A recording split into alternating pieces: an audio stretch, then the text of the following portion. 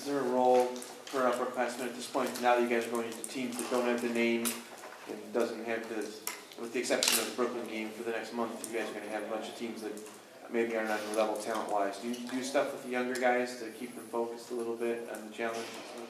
Our young guys are doing a very good job of just staying in the moment right now, and they just want to get better each and every day. We're looking at each opponent as the best team out there, and we're just going to try to give our best each and every game and prepare the same way we've been preparing for each and every game before this. So just going to go out there and have fun, and just preparation is key, so we're just going to keep that in mind.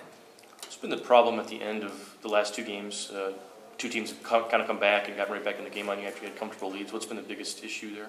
Just trying to finish the games out the way we should. We haven't been really focused out there, to me in my eyes. I think we just, and that just comes with practice. We just got to get more practice, get more reps in situations where we're up by a lot or up by a certain amount of points, where we could just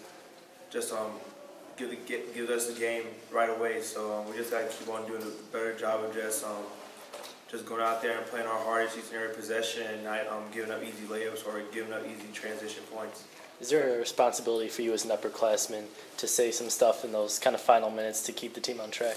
Definitely. I definitely feel that way. And not only myself, Corey Person, Matt Bogers, Blake McClimans, they all do a great job of just making sure that where our minds are during the game, and just trying to make sure that, we just got to go out there, play our hardest, and don't let the team come back and try to have a chance to win, because it's a long game. 4 or 5 minutes to go in the game, you're up by 15, 10 points. That could just make you or break you. So any team is capable of coming back on you. So you just got to keep on doing the best you can at that point of the game. How much of it falls on you and Trey maybe to go put a team away? If you guys got them down 10 or 11, you guys are the guys with the ball in your hand a lot to really go put the game away. I really feel that we're a complete team, and we have complete players out there that can make certain amount of plays, and they just know their roles. So Nick Stouts can handle the ball, Glenn Robinson can handle the ball, myself, Trey Burke in those situations. So it just comes down to just execution.